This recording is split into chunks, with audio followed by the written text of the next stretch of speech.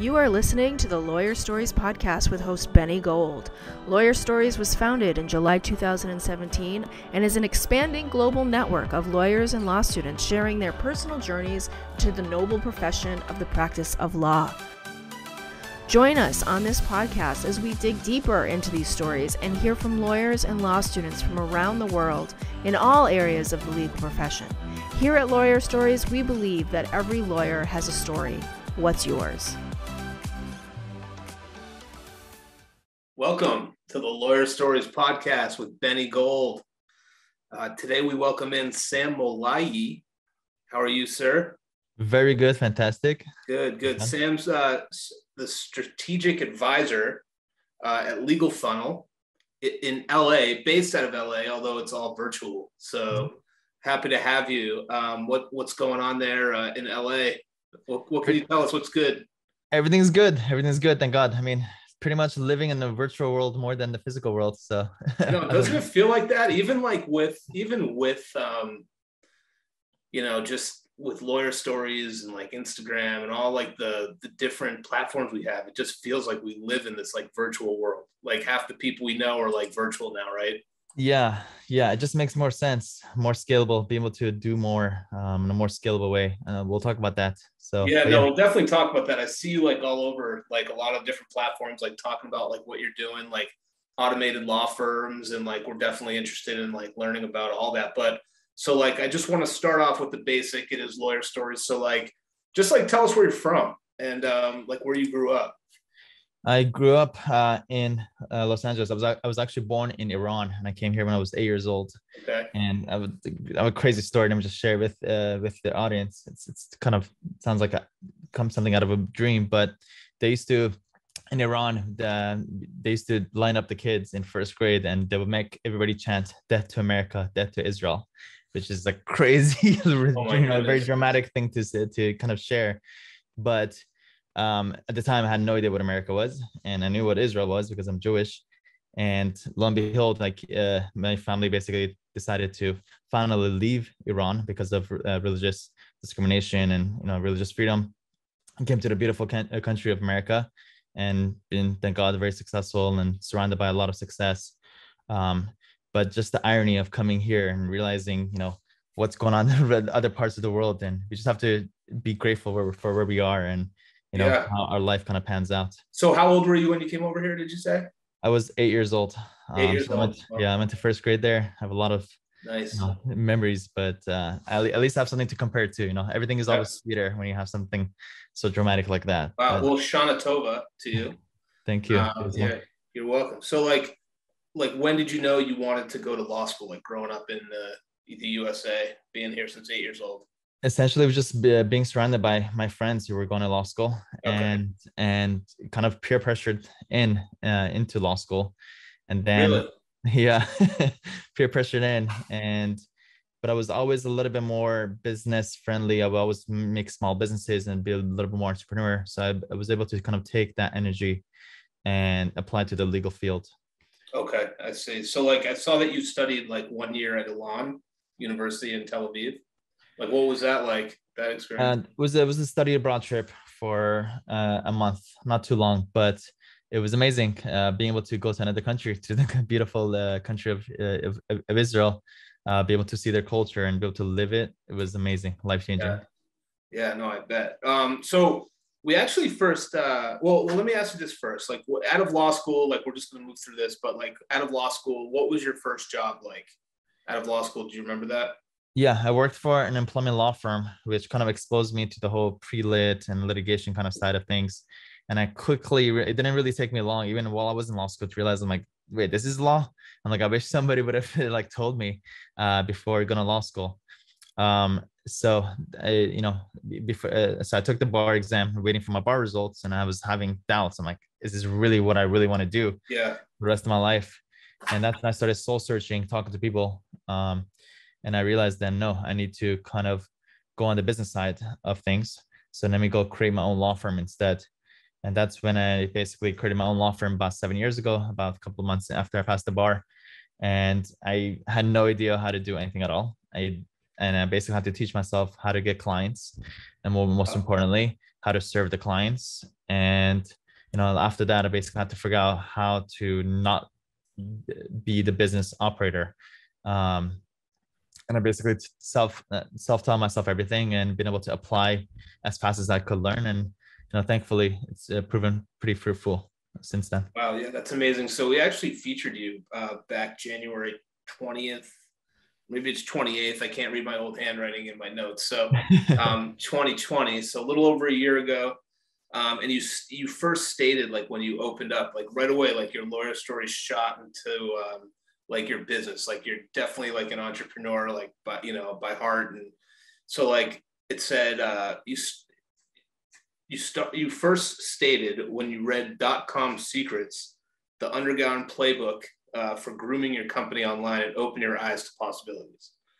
So like, tell us about that. This is a book that teaches you how to get clients or customers for anything you ever want to sell online. It's basically like the backbone structure, the system, the methodology of how to get people who need you.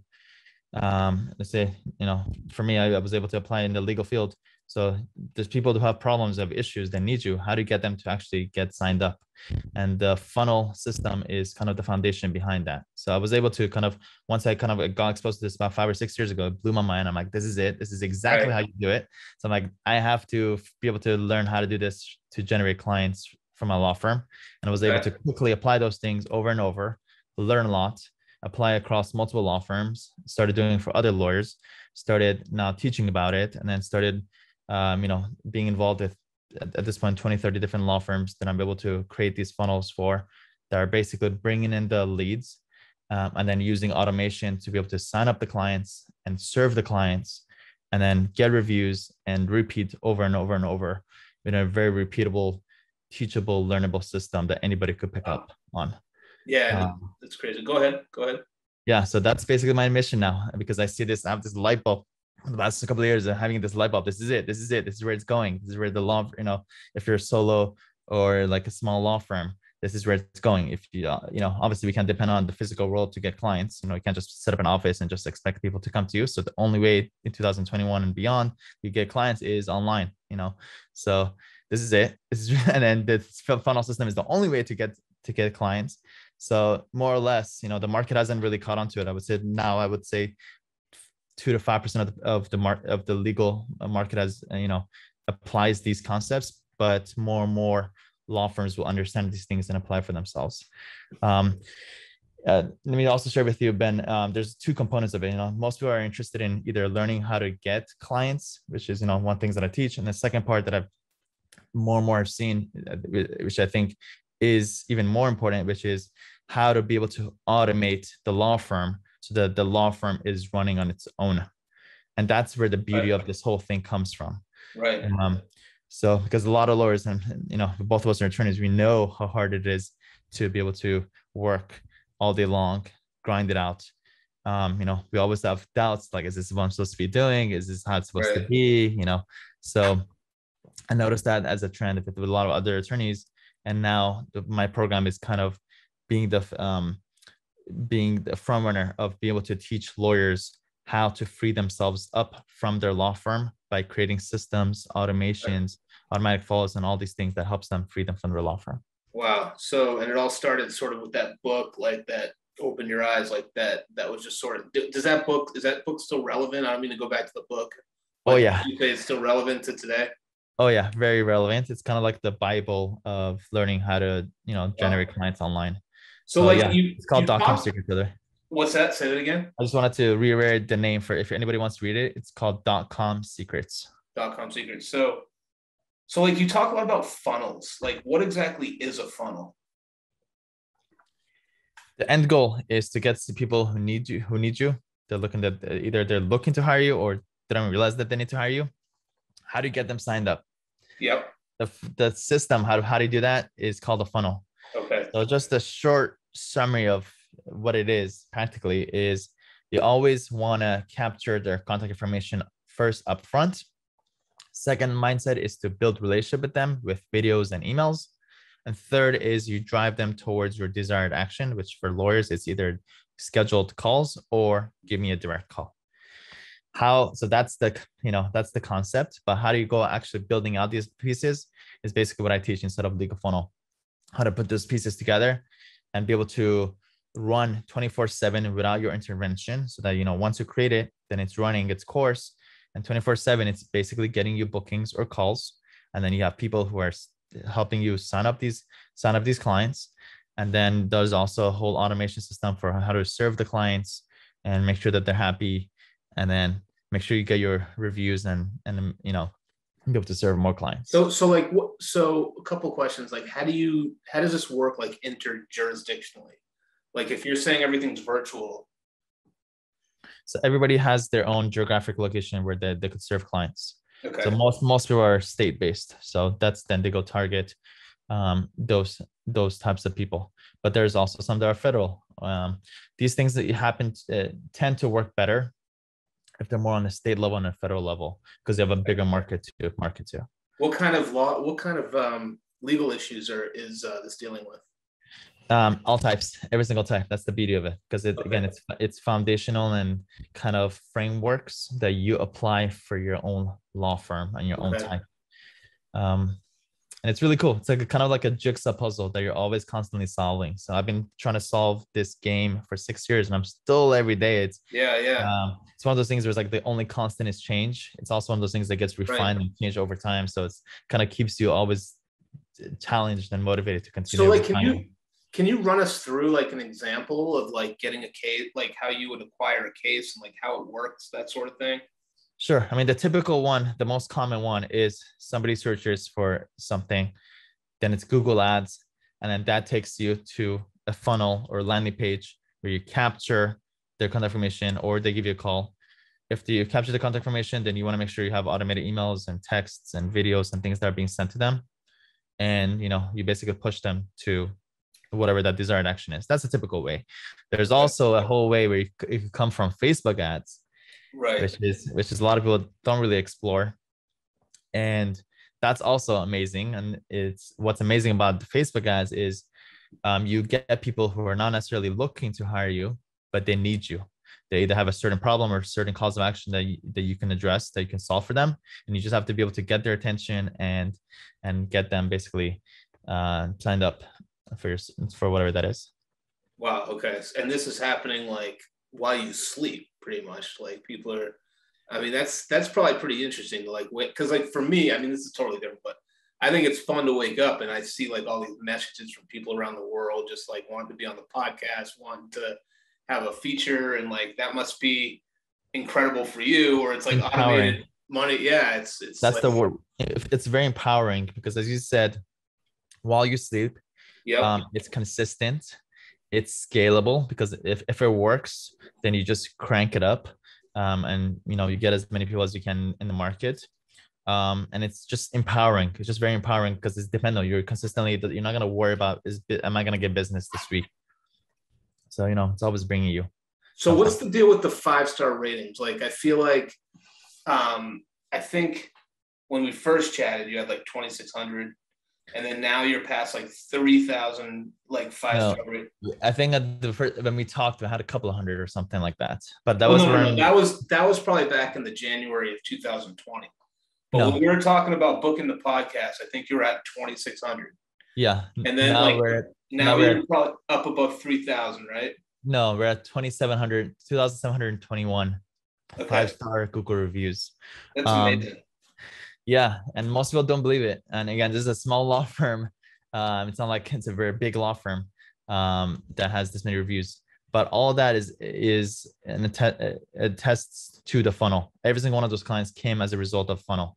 So just for this law firm, about 5,000 or 6,000 clients, and about a third, actually more than 6,000, because I know about 30% of my people leave reviews. So. Yeah, 2,721 Google reviews. That's amazing. So like, what are some of do you remember any of the issues that you've dealt with, like legal issues in particular with some of these clients, or no? What do you mean? Like what are some of the issues, like the legal issues that you've dealt with? Like, because obviously you've done something for them to earn that 5-star review, right? Correct. But this particular one is I do transactional legal services for these people. So, it's based on those kind of services. Okay, so transactional Transactional. legal service. Gotcha. All right. So like, what's the number one problem that most of your lawyers are like struggling with, like inside the legal funnel right now? It's the idea that they're too busy and they're working too much Okay. and doing a little bit of a lot of things. So Yep. if that sounds like this sounds familiar to you, too busy, working Yep. too much, or doing a little bit of a lot of things, that's like the number one common denominator I see most lawyers struggling with. And that's because these days there's so many things to do. There's different softwares, there's different people involved, there's taxes, there's accounting, bookkeeping, there's so many things that you need to do in order to run a law firm. However, there are ways to be able to replace yourself with delegation, using people to replace you, and Right. automation, which is using tools to replace you, to take over a lot of those tedious, repetitive, or any kind of tasks that you don't like doing or are not necessarily good at. Right. And I basically Okay. teach these things where, like, what are the things that you have to do in a law firm, list them out, and I say, hey, this could be automated or this could be delegated, and I'll show you exactly how to get I this get off your you. hands by one of those two things. Or sometimes a lot of people don't realize you could just eliminate whatever you're doing. So I always look for figuring out exactly what you can hand off to other people, or what can you automate using tools, or just Yeah. completely stop doing. No, that's great. I think delegation is amazing. Like, if you have stuff you can just delegate and not have to. A lot of people, they want to control everything, but I think if you can let go and delegate, I think that's really important. So, like, what would you say to an attorney that comes to you and is like, "Hey, I'm interested in getting involved with this"? With Legal Funnel. Yeah. So yeah, if you guys are run your own law firms, um, I have a program called Legal Funnel where I teach basically lawyers how to, again, two sides, how to get clients online, or or how to automate the law firm so the law firm is running on its own. If you're interested in these kinds of topics, all you have to do is just Google Legal Funnel, or go on Facebook, or go on Instagram, or wherever. Just search Yeah. for Legal Funnel and be able to learn more about the program, and be able to help tell you exactly how we can help you with this. Yeah. Sam's out there. It's very ubiquitous. I've seen it. I see it everywhere.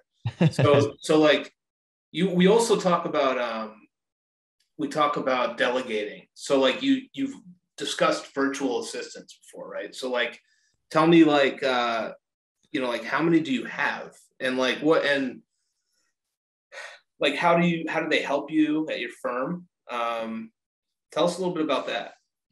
So I've hired over 200 virtual assistants up to this point, and now Wow. I've about a team of 84 across multiple law firms. And the more and more I get into this, and I realize hiring virtual assistants is by far the most leverageable, highest ROI business decision you can make or business action you can make for your law firm. So once I had this epiphany, again, 3 or 4 years ago, where I basically kind of analyzed for all these VAs that I had at the time, and I remember at the time I had about eight or nine VAs, and I wrote down exactly what's their name, how much did it cost me for them to have them for the entire year, and then also in my head I did an analysis of like what that value was for having that VA do the things that they did the entire year. And I realized, for this particular VA, I'm spending $6,000, and the value of that is $80,000. This VA, I spent $2,000, and I was able to maximize and make $100,000 off that VA's Wow. specialty. So once I saw that, I'm like, realized that the ROI is 1,000x or 2,000x. So at that point, I made a promise to myself. I'm like, I'm gonna treat VAs like they're free, and I'm just gonna hire as many as I can, and just it doesn't matter what it is, because the ROI is so high, even if you make mistakes or the VAs are Yeah. not necessarily that great, overall in the big picture, grand scheme of things, everything will make sense. And now I literally I try to find any excuse to hire as many VAs as I can. Just today, I was, basically sending out 6 job proposals. Bring them on. As long as you're decent, come on in. I'll find you a position for you. Wow. That's something else. So, and where do they go? Not your personal law firm. They're at other. No, I have some law firms that are for me, and then there's some that I kind of work together to help them grow. So yeah, any of those positions, I basically figure out exactly what people are good at. Usually, it's a couple of things. One is they either like talking, so that means put them behind the phone, Yep. or they like writing. In that case, maybe they can manage your email inbox, or write demand letters or whatever you want them to write. Okay. Or third, they're more creative or marketing. So you put them towards those very specialized marketing tasks. So let's just say, for example, for YouTube, I don't hire one YouTube person. I have one who makes just the thumbnails, one person who edits, one person who uploads and optimizes it. For every marketing task, I always make sure to have a specialized person. So instead of having one person who has 30, 40 hours, I try to have 3 people that have 5 to 10 hours and they could do very specialized tasks. Oh, wow. That's interesting. Okay. So how can lawyers instantly get like more control over like what they're doing, like what they're running? I think we talked about delegation.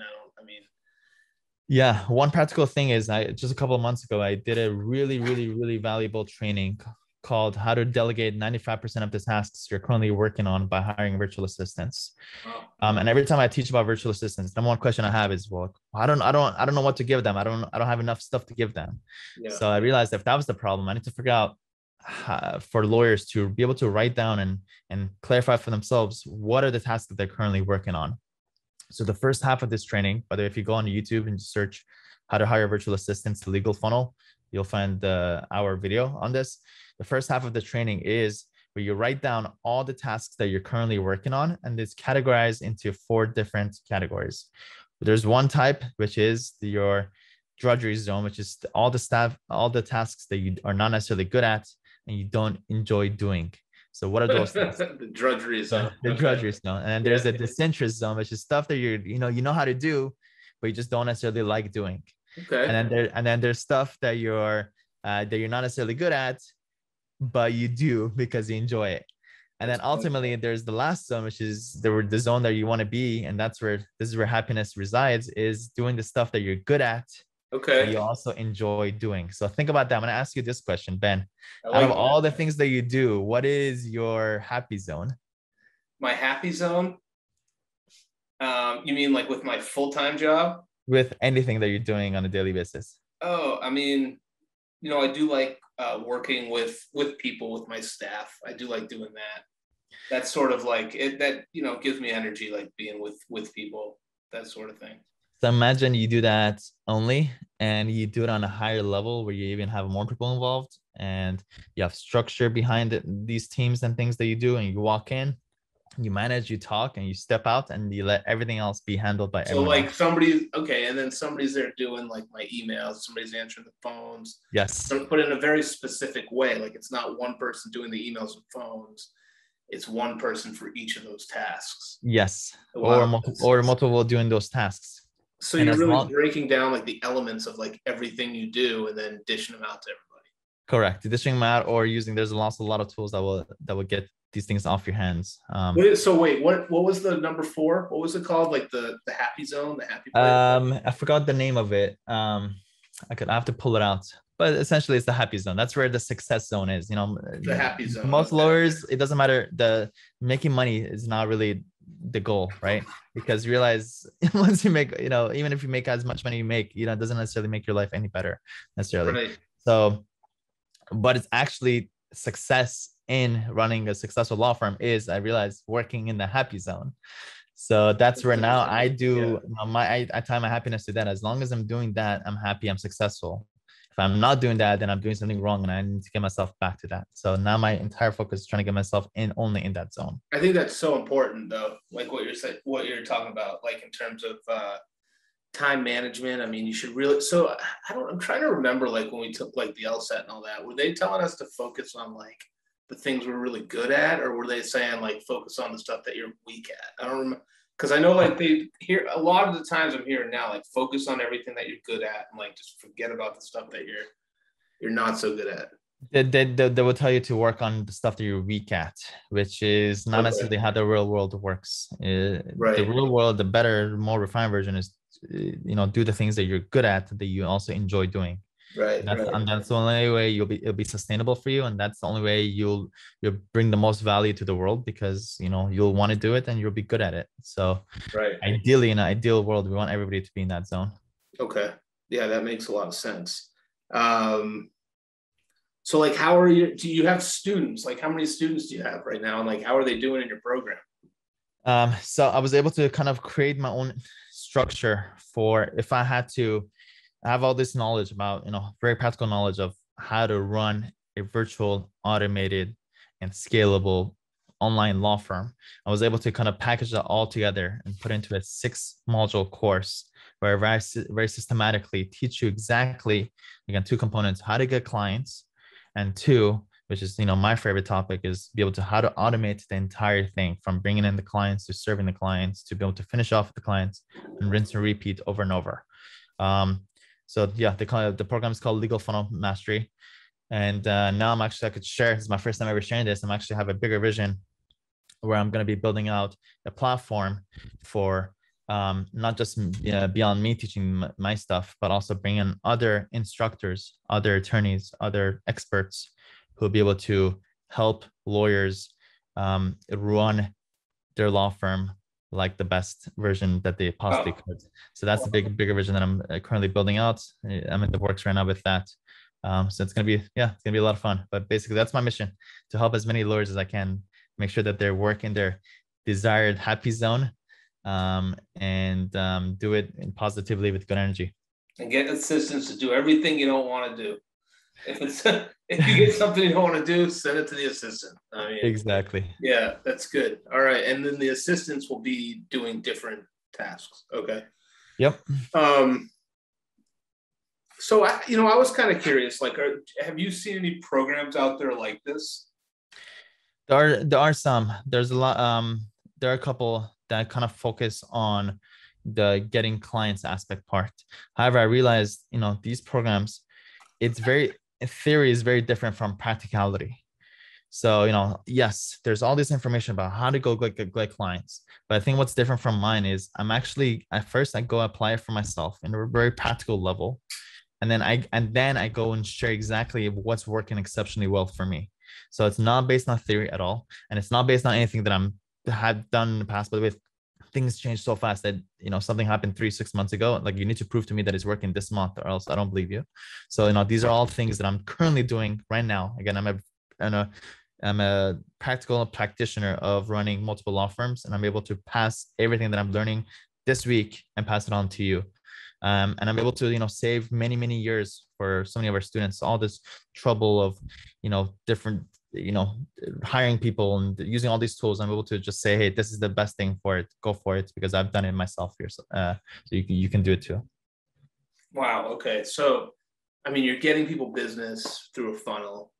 You're teaching them how to handle all the business coming in by basically delegating and hiring virtual assistants. That's wow. That's pretty amazing model, I would say. So congrats. And you're using, but I think like the background of it is like you're using a lot of are you using like a lot of Google ads and that sort of thing, like people landing on like so I think that's sort of like what do you call it? Like the trick to it, like it's what that's where it starts the funnel, but there's a whole system behind on the back end. That's the source. Google ads and Facebook ads and YouTube ads and all this other stuff, but you also need to be able to convert those leads into clients, which is half of the challenge. And now you have okay, great, you have 30 clients signed up. How are you going to serve them? I hope you're not going to be the one doing the work. So, so that's the second aspect of it. Right. Okay. That's interesting. I like that. I mean, it's really, I guess I'm curious, like what kind of law? Like I know I asked this earlier, but are they doing? You said transactional, all types.